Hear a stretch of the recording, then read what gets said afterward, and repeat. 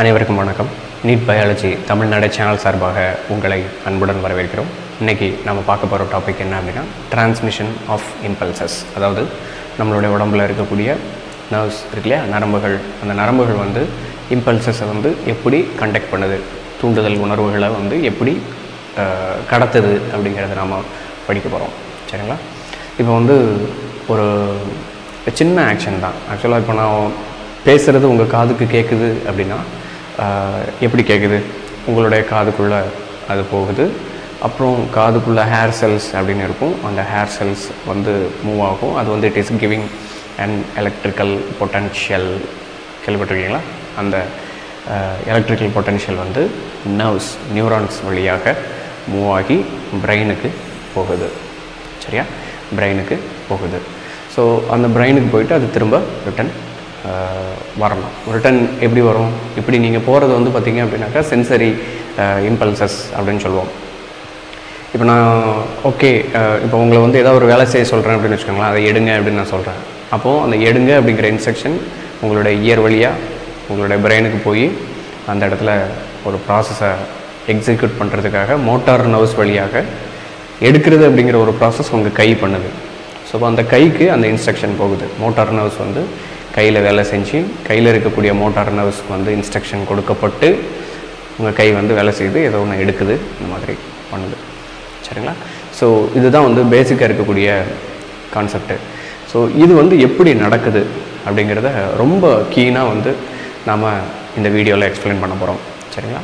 So அதில் first வந்து என்ன அப்படின்னா, இப்போ இதில் இருக்கக்கூடிய ஸ்டெப்ஸ் எல்லாம் என்னென்ன, முதல்ல வந்து உங்களுக்கு புரியாத மாதிரி இருக்கும். கொஞ்சம் கொஞ்சமாக நான் அதை வந்து உங்களுக்கு புரிய வச்சிட்றேன். ஃபர்ஸ்ட் ஆஃப் ஆல் இந்த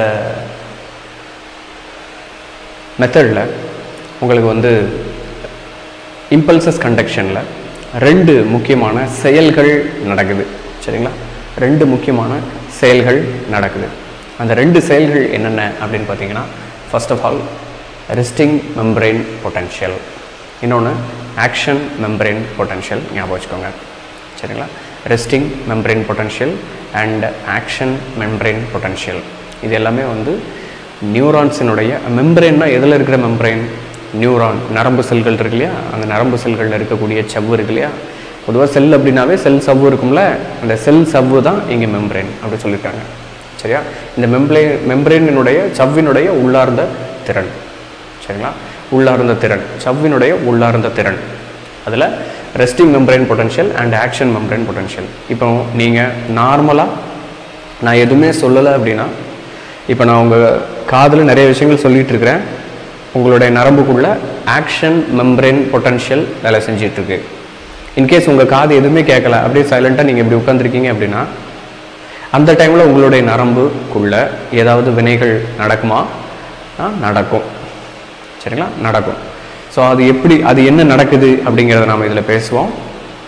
நாம் பேசின உடனே உங்களுடைய காதுக்குள்ளே அந்த சத்தம் போச்சு இல்லையா, அந்த டைமில் உங்களுடைய நரம்புகளுக்குள் நடக்கக்கூடிய மாற்றம் என்ன அப்படிங்கிறத நாம் பேசுவோம்.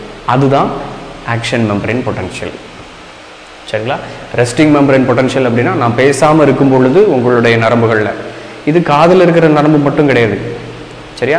இப்போ வந்து கையில் இப்படி தொடுறாங்க, பின்னாடி இருந்து யாரோ ஒரு ஆள் நம்மளை இப்படி டச் பண்ணுறாங்க அப்படின்னும் போது இந்த இடத்துல வச்ச அந்த ஸ்டிமுலஸ் இருக்குது பார்த்தீங்களா, தூண்டுதல், அது என்னுடைய சென்ஸ் ஆர்கன் வந்து சென்ஸ் பண்ணியிருக்கு. கை வச்ச உடனே யாருன்னு நான் திரும்பி பார்க்குறேன். அப்போ என்ன அர்த்தம்? இங்கே இருக்கக்கூடிய ஸ்டிமுலஸ், தூண்டுதல் வந்து உணர்வுகளாக அந்த இம்பல்சஸ் வழியாக இம்பல்சஸ் ஆனது நரம்புகளின் வழியாக மேல் சென்றிருக்கிறது. அது எப்படி போச்சு, என்னது போச்சு? ஓகேங்களா? சும்மா நாத்துக்கு இம்பல்சஸ் அப்படின்னு நம்ம சொல்ல முடியாது இல்லையா. அப்போ என்னது கிரியேட் ஆச்சு, என்னது நடந்துச்சு அப்படிங்கிறது தான். நான் சும்மா இருக்கும் பொழுது அந்த இடத்துல, இந்த இடத்துல இருக்கக்கூடிய நரம்புகள்லாம் எப்படி இருந்திருக்கும்? ரெஸ்டிங் மெம்பரேன் பொட்டன்ஷியலில் இருந்திருக்கும். ரைட்டா? அதே போல் யாராவது டச் பண்ண உடனே ஒரு தூண்டுதல் வந்து அங்கே கிரியேட் ஆயிடுச்சு இல்லையா. ஸோ அது வந்து ஆக்ஷன் மெம்பரேன் பொட்டன்ஷியல். இது புரியுது இல்லையா உங்களுக்கு? ரைட்டு. ஸோ இப்போ இதுக்குள்ளே நம்ம என்ன அப்படிங்கிறத நம்ம பார்ப்போம். சரி, இப்போ இதை வந்து டைரெக்டாக நான் சொன்னேன் அப்படின்னாக்கா வந்து நமக்கு அந்த அளவுக்கு புரியறதுக்கு வாய்ப்பு இல்லை. ஸோ ஃபர்ஸ்ட் ஆஃப் ஆல் இதில் வந்து ஒரு சின்ன வீடியோ இருக்குது. அந்த வீடியோவை நான் வந்து உங்களுக்கு ப்ரெசென்ட் பண்ணுறேன். அதை பண்ணும் பொழுது உங்களுக்கு தெரியும். ஸோ இந்த வீடியோவில் நாம் வந்து ஒரு கண்டென்ட்டை நம்ம பார்க்குறோம். ஸோ இதில் வந்து இந்த இடத்துல வந்து சென்சரி ஆர்கன் இருக்குது சரியா. இப்போ என்னுடைய ஷோல்டரில் இருக்கக்கூடிய ஸ்கின் செல் இருக்குதுன்னு வச்சுக்கோங்களேன். அந்த ஸ்கின் ஸ்கில் இதுவாக இருக்குது அப்படின்னு வச்சுக்கலாம் ரைட்டா. அந்த ஸ்கின் செல் வந்து it is connected with my brain through sensory neurons சரியா. சென்சரி நியூரான்ஸ் அது வந்து பிரெயினில் போய் ஆக்டிவேட் ஆகி சரியா. பிரெயினில் இங்கே காமிக்கல, ஆக்சுவலி வந்து இது ரெஃப்ளெக்ஸ் ஆக்ஷன் பற்றின ஒரு வீடியோ இது சரியா. அதனால் இங்கே பிரெயின் காமிக்கப்படலை சரியா. பிரெயின் காமிக்கப்படலை. இது வந்து ஒரு அந்த ஹாட் பேனை வந்து அந்த சின்ன பிள்ளை தொடுது. ஸோ அது வந்து எப்படி ரெஃப்ளெக்ஸ் ஆக்ஷனாக திரும்ப மோட்டார் நர்வ்ஸுக்கு போகுது அப்படிங்கிறத தான் இங்கே கொடுத்துருக்குறாங்க. நீங்கள் இங்கே புரிஞ்சுக்க வேண்டியது என்ன அப்படின்னா, எந்த ஒரு செயலும் மூளையில் போய் ப்ராசஸ் ஆகும் ரெஃப்ளெக்ஸ் ஆக்ஷன் தவிர சரியா. ஸோ அப்போ ஷோல்டரில் ஒருத்தன் தொடுறான் அப்படின்னா டக்குன்னு அது ஸ்ட்ரைட்டாக என்னுடைய பிரெயினுக்கு போகுது. அந்த தூண்டுதல் சரியா பிரெயினுக்கு போகுது. அப்புறம் பிரெயினில் இருந்து அது என்னுடைய இந்த கழுத்து பக்கத்தில் இருக்கக்கூடிய மசிலுக்கு போகுது. அதனால் நான் திரும்பி பார்க்குறேன். பிரெயினில் இருந்து மோட்டார் நர்வ்ஸ் வழியாக, மோட்டார் நியூரான் வழியாக என்னுடைய கழுத்து பக்கத்தில் இருக்கக்கூடிய மசில்ஸுக்கு போகுது. இப்போ நான் கொஞ்ச நேரத்துக்கு முன்னாடி ஒரு எக்ஸாம்பிள் சொல்லியிருந்தேன் இல்லையா, அதையும் இதையும் பொருத்தி பாருங்கள். நான் எடுங்க அப்படின்னு நான் சொல்கிறேன் சரியா. எடுங்க அப்படின்னு நான் சொன்ன உடனே உங்கள் காது வழி அந்த எடுங்க அப்படிங்கிற உணர்வு போகுது. எடுங்கன்னா என்னது அப்படின்றது ஒன்று தெரியுங்களா, உங்களுக்கு தமிழ் தெரியணும் அந்த இடத்துல. ஸோ அப்போ பிரெயின் அதுக்கு தேவை. பிரெயினில் எடுங்க அப்படின்னு சொன்னால் அந்த எடுங்கக்கு ஒரு மீனிங்கை உங்கள் மைண்டில் ஸ்டோர் பண்ணி வச்சுருக்கீங்கல்ல உங்கள் பிரெயினில், அது கூட இன்டர்பிரட் பண்ணோம் என்னோட இன்ஸ்ட்ரக்ஷன் பண்ணிவிட்டு, ஓ எடுங்கன்னா இதான் மீனிங் போல இருக்குது அப்படின்றதெல்லாம் ஃப்ராக்ஷன் ஆஃப் செகண்டில் உங்களுடைய மோட்டார் நியூரான் வழியாக உங்கள் கை மசில்ஸுக்கு போயிடும், கை பகுதியில் இருக்கக்கூடிய தசைகளுக்கு போயிடும். ஸோ அப்போ எந்த ஒரு ப்ராசஸும் உங்களுடைய பிரெயினில் போய் ப்ராசஸ் ஆகி அதுக்கப்புறம் மோட்டார் நியூரான் வழியாக உங்களுடைய மோட்டார் ஆர்கனுக்கு போகுது சரியா. இப்போ எடுங்க நான் சொன்னேன் அப்படின்னா அதில் உங்களுடைய சென்சரி ஆர்கன் எது அப்படின்னா காது. அப்போ அது காது வழியாக சென்சரி நியூரான் வழியாக உங்கள் பிரெயினுக்கு அந்த இன்ஸ்ட்ரக்ஷன் போயிடுச்சு. அப்புறம் பிரெயினில் அது ப்ராசஸ் ஆகுது. அதுக்கப்புறம் பிரெயினில் இருந்து உங்களுடைய மோட்டார் நியூரான் உங்களுடைய கைக்கு இன்ஸ்ட்ரக்ஷனை அனுப்புது. இந்த இடத்துல கை தான் மோட்டார் ஆர்கன், ஞாபகம் வச்சுக்கோங்க ரைட்டா. ஸோ இப்போ இந்த ப்ராசஸில் ஒரு நர்வ் வழியாக இன்ஸ்ட்ரக்ஷன் எப்படி போகுது அப்படிங்கிறத நான் உங்களுக்கு சொல்கிறேன் சரியா. ஸோ உங்களுடைய சென்சரி நியூரான் வழியாக அது செல்கிறது, அது நேரடியாக உங்களுடைய நியூரான் வழியாக போகுது. இதான் நரம்பு செல். அது பிரெயினில் போய் ப்ராசஸ் ஆகி முடிச்சுட்டு ஸ்ட்ரெயிட்டாகவே it is going to the normal thing. இப்போது நான் உங்களுக்கு எக்ஸ்பிளைன் பண்ண வந்தது என்ன அப்படின்னா, ஆக்சுவலாக இதில் வந்து இந்த இடத்துல உங்களுடைய நியூரான்ஸ் வந்து என்ன மாதிரியான ஸ்டிமுலஸை கொண்டு போகுது அப்படிங்கிறத தான் நான் எக்ஸ்பிளைன் பண்ண போகிறேன். ஸோ இதனுடைய டிரான்சாக்ஷனல் வியூ வந்து பார்த்திங்கன்னா இப்படி தான் இருக்கும். ஒரு நர்வ் செல் இருக்குது, அந்த நர்வ் செல்லில் சென்டரில் சைட்டான் இருக்கும். ஸோ இந்த ஏரியாவில் பெருசாக இருக்குது பார்த்திங்களா, அது சைட்டான். இந்த ரீஜன் வந்து பார்த்திங்கன்னா it is nothing but the axon region ரைட்டா, ஆக்சான் ரீஜன். ஸோ இந்த ஆக்சான் ரீஜனில் என்ன நடக்க போகுது, ஆக்சுவலாக இந்த இடத்துல ஒரு இதான் நரம்பு செல்லினுடைய ரொம்ப மேக்ஸிமைஸ்டு வியூ இது சரியா, அல்ட்ரா ஸ்ட்ரக்சர்னு சொல்லுவோம்ல அது. ஸோ இப்போ இந்த இடத்துல ஒரு மெம்பரேன் இருக்கும் ரைட்டா. இந்த மெம்பரேனை பற்றி தான் நம்ம படிக்க போகிறோம். ஸோ இது என்னது, அப்போ இது வந்து பார்த்திங்கன்னா செல்லுக்கு வெளியில், நரம்பு செல்லுக்கு வெளியில் சரியா, நரம்பு செல்லுக்கு வெளியில். இந்த வீடியோ ஃபஸ்ட்லேருந்து நான் ப்ளே பண்ணி காமிக்கிறேன் இந்த இடத்துலேருந்து. ஸோ இதில் நீங்கள் பார்த்தீங்கன்னாவே உங்களுக்கு தெரியும், ஆக்சுவலாக நரம்பு செல் இருக்குது. நரம்பு செல்லில் இருக்கக்கூடிய ஒரு பகுதி, இந்த ஒரு பகுதியில் வெளியில் வந்து பார்த்திங்கன்னா நரம்பு செல்லின் வெளிப்பகுதி, that is extra cellular region அப்படின்னு சொல்லுவாங்க. இது வந்து இன்ட்ரா செல்லுலார் ரீஜன் அல்லது இதுக்கு பேர் சைட்டோபிளாசம் அல்லது சைட்டோசால் ஏதாவது ஒன்று கொடுத்துருப்பாங்க. அப்போ நரம்பு செல்லின் உட்பகுதி, நரம்பு செல்லின் வெளிப்பகுதி. இது புரிஞ்சிச்சா இல்லையா? இதுக்கடுத்து நம்ம அடுத்த கான்செப்ட் போகலாம் சரியா. ஸோ இப்போ அதே தான் ரைட்டா. இது நரம்பு செல்லின் உட்பகுதி, இது நரம்பு செல்லின் வெளிப்பகுதி. இது நரம்பு செல்லில் இருக்கக்கூடிய மெம்பரேன், பிளாஸ்மா மெம்பரேன் சரியா. அந்த ஃப்ளூயிட் மொசைக் மாடல் அப்படின்னு படிச்சிருப்பீங்க இல்லையா, அவங்க கண்டுபிடிச்சது. ஓகே, சிங்கர் அண்ட் நிக்கல்சன் கண்டுபிடிச்ச ஃப்ளூயிட் மொசைக் மாடலில் ப்ரோட்டீன் சேனல் இருக்குது. ஓகே, அது போக அயன் சேனல்ஸும் இருக்கும். ஸோ அந்த மாதிரியான ஒரு திங் தான் இது. இப்போ நார்மலாக சாதாரணமாக எந்த ஒரு ஸ்டிமுலஸும் பாஸ் ஆகாமல் இருக்கும் பொழுது ரைட்டா, சாதாரணமாக நீங்கள் சும்மா அப்படியே இருக்கீங்க, பின்னாடி யாருமே டச் பண்ணல, யாருமே சொல்லலை, எதுவுமே சொல்லலை, எதுவுமே உங்களுக்கு கேட்கல அப்படின்ற சுச்சுவேஷனில் நீங்கள் ஒரு ஸ்டேஜில் இருப்பீங்க இல்லையா. அந்த சிச்சுவேஷனில் அதுக்கு பேர் தான் ரெஸ்டிங் பொட்டன்ஷியல், ஓய்வு நிலை மின்னழுத்தம் அப்படிம்பாங்க. சரியா தமிழில். ஸோ அது வந்து எப்போதுமே இருந்துக்கிட்டு இருக்கும். அந்த ஓய்வு நிலையில் நம்மளோட நரம்பு செல்லுக்குள்ள என்ன ப்ராசஸ் நடக்குது? சார் ஓய்வு நிலையில் என்ன தானே சார் இருக்குது, அது என்னதாவது ப்ராசஸ் நடக்கணுமா அப்படின்னா, அந்த நரம்பு செல்லை வந்து தற்காத்து கொள்ள வேண்டாமா? நரம்பு செல்கள் வந்து உயிரோடு தானே இருக்குது. ஸோ அப்போ அந்த உயிரோடு இருக்கக்கூடிய அந்த தன்மையினை நிலைநிறுத்தி கொள்வதற்கு இந்த ரெஸ்டிங் பொட்டன்ஷியலில் நடக்கக்கூடிய அயானிக் எக்ஸ்சேஞ்ச் தேவை. அயன் வந்து பரிமாற்றம் செய்யப்பட வேண்டும். எப்போ? சும்மா இருக்கும்போது கூட. சரிங்களா? நாம் சும்மா தூங்கிட்டு தான் இருப்போம், ஆனாலும் நம்மளுடைய நர்வ்ஸில் இந்த வேலை நடந்துக்கிட்டு தான் இருக்கும். That is called as resting potential. நல்லா ஞாபகம் வச்சுக்கிடணும். சரியா? ஸோ ரெஸ்டிங் பொட்டன்ஷியலில் என்ன நடக்குன்னு பார்க்கலாமா? ஸோ ஆக்சுவலாக இது வந்து பார்த்திங்கன்னா ஒரு அயன் சேனல். சரிங்களா? இந்த அயன் சேனல் அப்படிங்கிறது வந்து உள்ளே இருக்கக்கூடிய அயனிகளை வெளியவும், வெளியில் இருக்கக்கூடிய அயனிகளை உள்ளேயும் கொண்டு போகும். சரிங்களா? வழக்கமாக நம்மளுடைய நரம்பு செல்களுக்கும் நரம்பு செல்களை கட்டுப்படுத்துவதில் முக்கியமான ஒரு அயனி வேலை செய்யுதுங்க. அதுதான் சோடியம். நல்லா ஞாபகம் வச்சுக்கிடணும். சரியா? சோடியம் மற்றும் குளோரைடு அப்படின்னு சொல்லுவாங்க. சரிங்களா? சோடியம் மற்றும் குளோரைடு அப்படின்னு சொல்லுவாங்க. இந்த ரெண்டு அயனிகளும் தனித்தனியாக பிரிந்து இதில் இருக்கும். சரிங்களா? இதில் இருக்கும். சோடியம் அப்படிங்கிறது பாசிட்டிவ் அயான்ஸ், குளோரைடு அப்படிங்கிறது நெகட்டிவ் அயான்ஸ். ஆனால் இதில் குளோரைடு பற்றி நம்ம நிறைய பேச மாட்டோம், சோடியத்தை பற்றி நிறைய நம்ம பேசுவோம். சரிங்களா? சோடியத்தை பற்றி நாம் நிறைய பேசுவோம். நம்மளுடைய நரம்பு செல்களுக்கும் சோடியம் குளோரைடுக்கும் நிறைய சம்மந்தம் இருக்குது. ரைட்டா? சாதாரணமாக சொல்லுவாங்கள்ல, உப்பு போட்டு சாப்பிட்டா சொரணை கூடும் அப்படின்னு சொல்லுவாங்க இல்லையா? அதுக்கும் இதுக்கும் சம்மந்தம் இருக்குது. உப்பில் என்ன இருக்குது? NaCl இருக்கா? ரைட்டா? அந்த NaCl என்ன வேலையை செய்யுது அப்படிங்கிறத இங்கே பார்க்க போகிறோம். ரைட்டா? ஸோ அப்போ நம்மளுடைய நரம்பு மண்டலத்தை சரியானபடிக்கு வேலை செய்கிறதுக்கு நாம் உப்பு போட்டு சாப்பிட வேண்டும். உப்பு போட்டு நம்ம சாப்பிடல அப்படின்னு வச்சுக்கோங்களேன், அந்த இடத்துல சொரணை இருக்காதுன்னு சொல்லுவாங்கள்ல. ஏன்னா Na+ அயனிகளினுடைய செறிவு குறைவாக காணப்படும். அந்த Na+ தான் வந்து நாம் நம்மளுடைய நரம்பு தூண்டல்களுக்கு, யாராவது கூப்பிட்டா டக்குன்னு நம்ம திரும்பி பார்ப்போம்ல, அந்த மாதிரியான உணர்வுகளுக்கு உதவி செய்கிறது யார்? Na+ அயனிகள். நீங்கள் ரொம்ப கான்ஷியஸாக இருக்கீங்க அப்படின்னு சொல்லுவாங்க இல்லையா? அதுக்கு நமக்கு தேவை என்னது? Na+ அயனிகள். அந்த Na+ அயனிகள் எதுலேருந்து கிடைக்குது? சாதாரண உப்புலேருந்து கிடைக்குது. சரிங்களா? இப்போ தெரியுதா எதுக்காக நம்ம உப்பு போட்டு சாப்பிட்றோம் அப்படின்ட்டு? சரிங்களா? அதை வந்து ஒரு சென்டிமெண்டலாகவே ஆக்கிட்டாங்கல்ல. ஓகே. ஸோ உங்களுக்கு வந்து அதை சிலவங்களை திட்டுறதுக்கு கூட அந்த வார்த்தைகளை வந்து நம்ம பயன்படுத்துவோம். ரைட்டா? உனக்கு எல்லாம் வந்து சூடு சொரணை இருக்குதா அப்படின்னு கேட்குறதுக்கு நிறைய உப்பு போட்டு சாப்பிட்றீங்களா அப்படின்லாம் கேட்பாங்க இல்லையா? அப்போ அதுக்கும் இதுக்கும் சம்மந்தம் இருக்குது. கரெக்டுங்களா? ஸோ அப்போ அது எப்படி Na+ வந்து வேலை செய்யுது அப்படிங்கிறத பார்ப்போம். சரியா? நார்மலாக Na+ அப்படிங்கிறது பாசிட்டிவ் அயான், நேர்மின் தன்மை கொண்ட அயனி. ஞாபகம் வச்சுக்கோங்க. ரைட்டா? உப்புல இருக்கக்கூடிய Na+ இருக்கு இல்லையா, அது வந்து நேர்மின் தன்மை கொண்ட அயனி. ஞாபகம் வச்சுக்கோங்க. ரைட்டா? ஸோ அந்த நேர்மின் தன்மை கொண்ட அயனியானது வெளிப்பக்கத்தில் ஜாஸ்தியாக இருக்க வேண்டும். அப்படி இருந்தால் அது ரெஸ்டிங் பொட்டன்ஷியல்.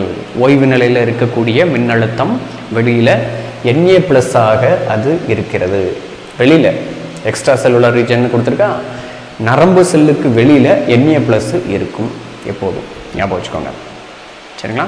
நரம்பு செல்களுக்கு வெளியில் Na+ அயனிகள் இருக்கும். ஜாஸ்தியாக இருக்கும். உள்ளேயும் இருக்கும், கம்மியாக இருக்கும். சரியா? ஜாஸ்தியாக இருக்கும். அதே போல் பொட்டாசியம் அயனிகள் இருக்குது பார்த்தீங்களா? அந்த பொட்டாசியம் அயனிகள் உட்புறம் வந்து ஜாஸ்தியாக இருக்கும். சரிங்களா? பொட்டாசியம் அயனிகள் வந்து உட்புறத்தில் ஜாஸ்தியாக இருக்கும். ஞாபகம் வச்சுக்கோங்க. ரைட்டா? பொட்டாசியம் அயனிகள் உட்புறத்தில் ஜாஸ்தியாக இருக்கும். இது வந்து ரெஸ்டிங் பொட்டன்ஷியலில். இப்போ ஒருத்தர் வந்து நம்மளை கூப்பிட்றாரு அப்படின்னு வச்சுக்கோங்க, டக்குன்னு கூப்பிட்றது கையில் வந்து இப்படி அமுத்துறாரு, அல்லது ஏதாவது கொசு கடிக்குது அப்படின்ற பட்சத்தில் டக்குன்னு நம்ம இங்கே திரும்பி பார்க்குறோம். அப்போ என்னது கிரியேட் ஆச்சு? அந்த இடத்துல ஒரு வலி கிரியேட் ஆச்சா? அந்த வலி வந்து என்ன பண்ணுச்சு? தூண்டப்பட்டு, அது இம்பல்சஸாக கன்வெர்ட் ஆகி, எலக்ட்ரிசிட்டியாக கன்வெர்ட் ஆகி, எலக்ட்ரிக்கல் பொட்டன்ஷியலாக கன்வெர்ட் ஆகி, ரைட்டா, நம்மளுடைய நரம்பு செல்களுக்கு வழியாக வருது. அப்போ நரம்பு செல்களுக்கு வழியாக வருது அப்படின்னு நான் சொல்கிறேன்ல, அது என்னது வருது ஆக்சுவலாக? It is nothing but Na+ ions. ரைட்டா? சோடியம் அயனிகள். வெளியில் இருக்கக்கூடிய சோடியம் அயனிகள் உள்ளே வரும். இப்போ நார்மலாக ரெஸ்டிங் பொட்டன்ஷியல் என்ன நடக்குது அப்படிங்கிறத நான் சொல்லிடுறேன். ரெஸ்டிங் பொட்டன்ஷியலில் உள்ளே இருக்கக்கூடிய Na+ வந்து கொஞ்சம் கொஞ்சமாக வெளியில் போய்கிட்டு இருக்கு. வெளியில் இருக்கக்கூடிய K+ அயனிகள் வந்து உள்பக்கமாக வந்து கொண்டிருக்கிறது. இந்த வினையானது ஒரு ATP மீடியேட்டடு. இந்த வினைக்கு ATP அடினோசின் ட்ரைபாஸ்பேட் அப்படிங்கிற ஒரு விஷயம் தேவை. சரிங்களா? நாம் சும்மா இருக்கும்போதே நம்மளுடைய நரம்பு செல்களுக்கு எனர்ஜி தேவைப்படுதுங்க. ரைட்டா? சும்மா இருக்கும்போது நம்மளுடைய நரம்பு செல்லில் Na+ அயனிகள் உள்ளேருந்து வெளியில் போகுது. வெளியில் இருக்கக்கூடிய K+ அயனிகள் இந்த சேனல் வழியாக உள்ளுக்கு வருது. இது ATP அப்படிங்கிற ஒரு ஆற்றல் நாணயம் வந்து இதில் செயல்படுது. ஞாபகம் வச்சுக்கோங்க. ரைட்டா? ஆற்றல் நாணயம் இதில் செயல்படுது. இதை தான் உங்கள் புக்கில் வந்து கொடுத்துருப்பாங்க. ஆக்சுவலாக அதை நீங்கள் பார்த்தீங்க அப்படின்னா உங்களுக்கு தெரியும். ஸோ இந்த இடத்துல நீங்கள் பார்த்தீங்கன்னா ரெஸ்டிங் மெம்பரேன் பொட்டன்ஷியல். அந்த resting membrane பொட்டன்ஷியலில் sodium ions out side more than the potassium ions inside the neuron. சரியா? நியூரானுக்கு உள்ள பொட்டாசியம் வந்து அதனுடைய லெவல் குறைவாக இருக்குது. சரியா? நியூரானுக்கு உள்ள பொட்டாசியம் லெவல் ஜாஸ்தியாக இருக்குது. நியூரானுக்கு வெளியில் பொட்டாசியம் லெவல் கம்மியாக இருக்குது. சரியா? அதே போல் சோடியத்தினுடைய லெவல் வந்து நியூரானுக்கு வெளியில் ஜாஸ்தியாக இருக்குது, நியூரானுக்கு உள்ள கம்மியாக இருக்குது. இதை ஞாபகம் வச்சுக்கோங்க. இது வந்து ரெஸ்டிங் மெம்பரேன் பொட்டன்ஷியலில். சரியா? ஏன் அப்படின்னா அதுக்கு உண்டான விளக்கம் தான் நம்ம அந்த வீடியோவில் நம்ம பார்த்தோம். சரியா? ஸோ இப்போ Na+ அயன்ஸ் வந்து உள்ளேருந்து வெளியில் போயிருக்கு. இப்போது K+ அயன்ஸ் வெளியிலேருந்து உள்ளே வந்திருக்குது. அப்போது உள்ள K+ அயன் வந்து ஜாஸ்தியாக இருக்கும், வெளியில் கம்மியாக இருக்கும். ஞாபகம் வச்சுக்கோங்க. இது வந்து இதனுடைய அளவு வந்து பார்த்திங்க அப்படின்னாக்கா 70. சரியா? இதனுடைய அளவு வந்து பார்த்திங்கன்னா 70 மில்லிவோல்ட்ஸ், -70 மில்லிவோல்ட்ஸ் வெளியில் இருக்கக்கூடிய அளவு. ரைட்டா? இதை வந்து ஒரு மீட்டர் வச்சு நம்ம செக் பண்ணோம் அப்படின்னாக்கா இந்த நியூரான் மெம்பரேனுக்கு வெளியில் இந்த இடத்துல இருக்கக்கூடிய அளவு எவ்வளவு அப்படின்னு பார்த்தீங்கன்னா -70 மில்லிவோல்ட்ஸ் ஆஃப் எலக்ட்ரிசிட்டி. சரியா? எலக்ட்ரிக்கல் பொட்டன்ஷியல் வந்து கிரியேட் ஆகுது. இதை நல்லா ஞாபகம் வச்சுக்கோங்க. ஸோ அப்போ ரெஸ்டிங் மெம்பரேன் பொட்டன்ஷியல் அதில் வந்து என்னென்ன ப்ராசஸ் நடக்குது அப்படிங்கிறது ரொம்ப தெளிவாக நீங்கள் பார்த்துருப்பீங்க. சரியா? இப்போது இதை வந்து இன்னொரு டயக்ராம் மூலமாக நம்ம எக்ஸ்பிளைன் பண்ண முடியும். ஸோ அந்த டயக்ராம் என்ன அப்படிங்கிறத நான் உங்களுக்கு காமிக்கிறேன். So this is what is the diagram in which the resting membrane potential is explained. So இது வந்து ஒரு மெம்பரேன். சரியா? இந்த மெம்பரேனில் Na+ அயான்ஸ் எதுக்காக அந்த வீடியோவிலையே எக்ஸ்பிளைன் பண்ணியிருக்கலாமே சார், இது எதுக்கு கொண்டு வந்தீங்க அப்படின்னா, இதில் இந்த Na+ அயான்ஸ் இந்த இடத்துல இருக்குது.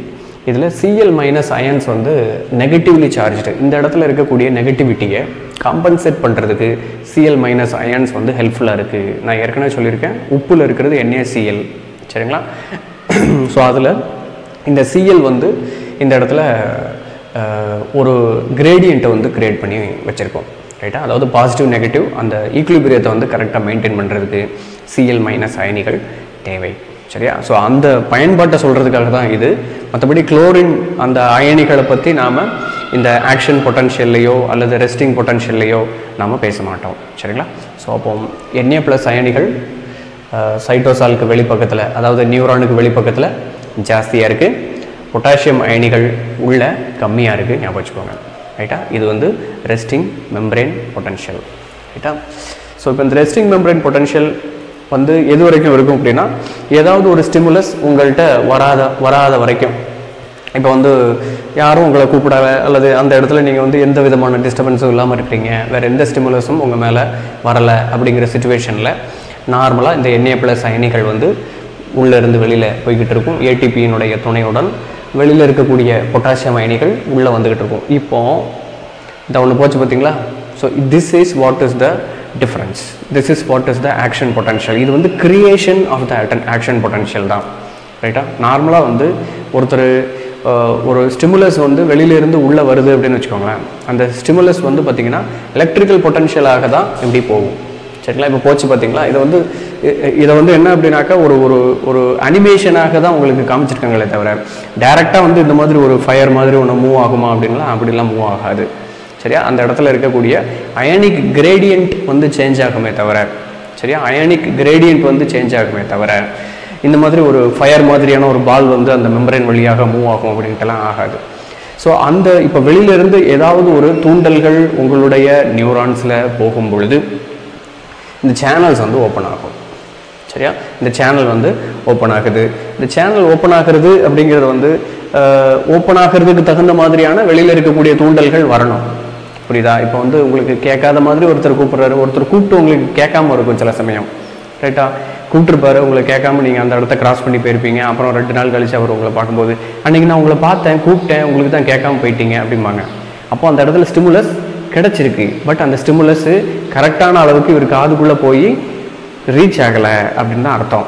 அது போக சிலவங்களை வந்து ஆமாம் அன்றைக்கி யாரோ கூப்பிட்ட மாதிரி இருந்துச்சு அப்படின்னு அவர் ரெஸ்பாண்ட் பண்ணுவார். கரெக்டாக கூப்பிட்ட மாதிரி இருந்துச்சு, நான் தான் திரும்பி பார்க்கலம்பாரா, அதுதான் விஷயம். ஸோ அந்த இடத்துல இருக்கக்கூடிய விஷயம் என்ன, அதுக்கப்புறம் அவர் திரும்பி பார்த்துருந்தாருன்னா அந்த இடத்துல என்ன நடந்துச்சு அப்படிங்கிறத நம்ம பேசுவோம். புரியுதுங்களா? ஸோ